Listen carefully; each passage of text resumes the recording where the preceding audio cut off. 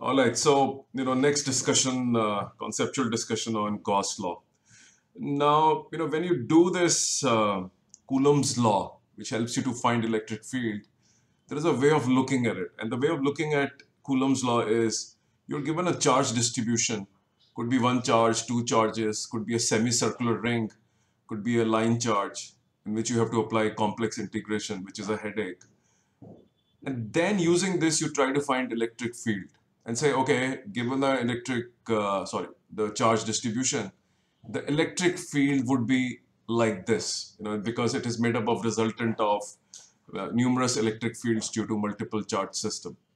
If it's a single charge, you can find the electric field due to a single charge also.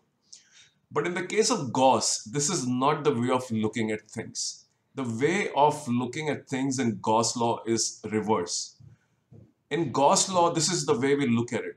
We know what is the electric field pattern in the surrounding area of the charge, and by looking at the electric field pattern, we try to decipher or infer what is a charge that is producing this electric field. So the thinking is just reverse. More to come in my next video.